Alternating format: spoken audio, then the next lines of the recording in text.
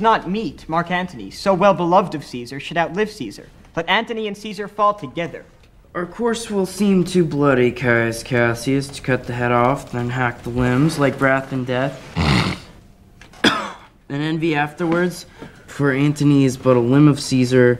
Let us be sacrificers, but not butchers. Let us be sacrificers, but not butchers. Yes, your Brutus lacks conviction, Mr. Bell. You do realize what you're saying. The fate of the Republic is at stake. Not for me. No, I realize that. But try to imagine the significance of the moment. You, Brutus, are at the center of a conspiracy to kill Julius Caesar. You believe for the good of Rome.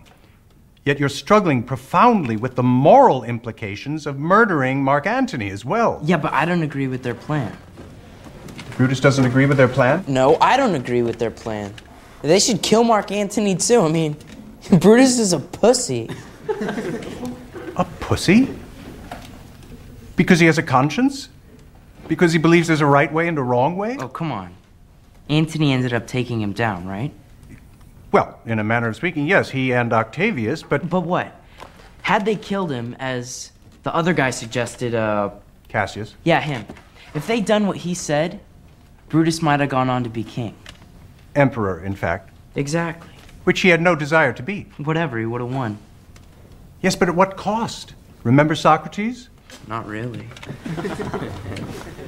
It is not living that is important, but living rightly.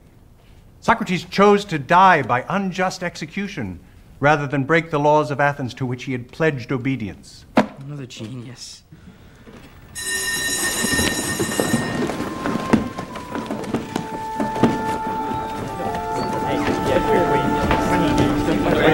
Studying.